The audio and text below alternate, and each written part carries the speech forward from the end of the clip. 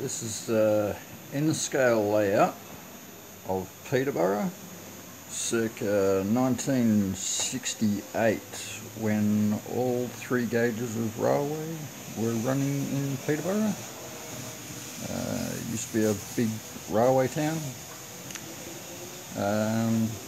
Up the other end at the moment, we've got the steam train that comes in on the Torawi line, comes down the main street of Peterborough, crosses over the main lines, and then goes out the Orroroo line, which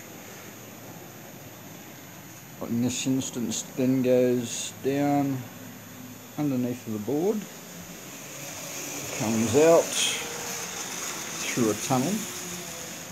This side of the board's just anywhereville, basically, just to turn the trains around so they can go back through Peterborough. So then that goes back up and back along the Torawi line and back through again. Now on the other side of it is the Indian Pacific line, which comes in from the Perth side of Peterborough along Railway Terrace, and here comes the Commonwealth Railways locomotives, comes in, goes down the main straightaway, and I have to time these right, because otherwise, right where the steam locomotive's about to go over, there's a bit of an Uncle Fester moment for those that know what I'm talking about with the Adams family, and they crash.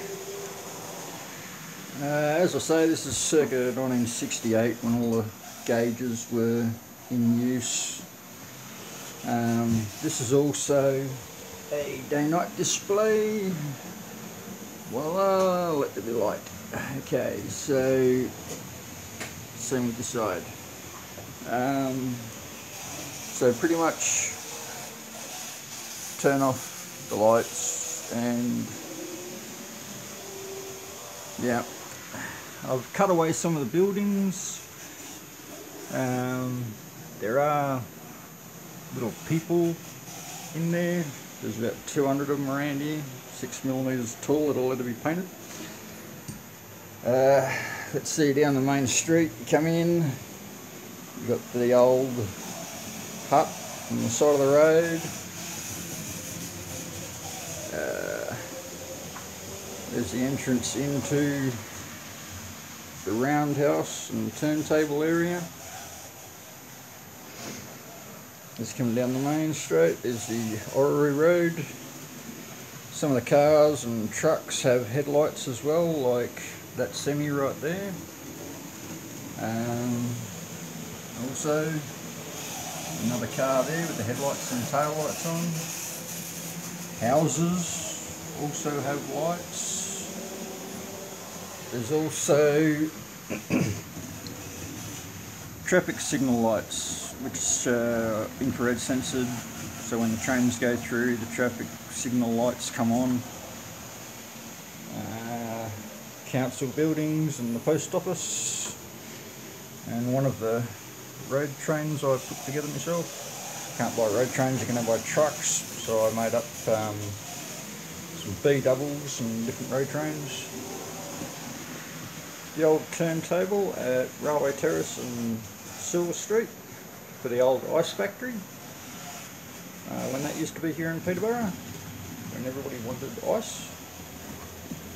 And the old Peterborough train station with the outside toilet block on the end. As I said before, there's Railway Terrace coming down and along. I've just got to be quick for a moment because I can see. No, they're going to miss each other. That's alright. We'll be close. Oh, yep, that's alright. Okay, so we've also got one train that I've got set up so that basically kids can muck around with it, sort of thing.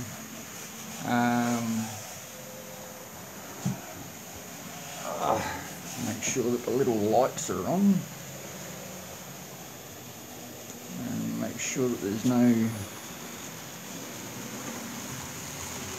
Oh, there you go. Yeah, I want to put this on display, so I've got one little train. Oh, gee. Talk about unprofessional moments. Here we go. Oh, we've had one. So, there we go. That's what I was talking about. Carriages and trains all up the main street of Peterborough. So, I've got to clean that up now. But, yeah.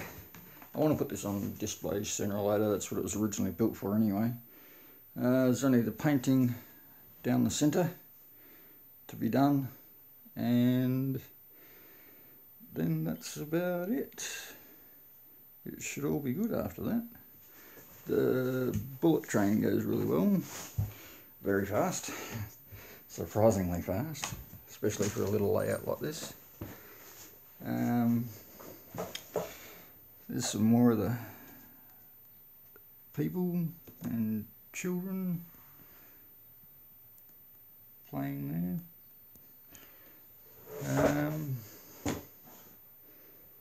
A wee bit of a mess here. Oh well, oops. The old pub and the railway line that used to go into there. And of course the survey.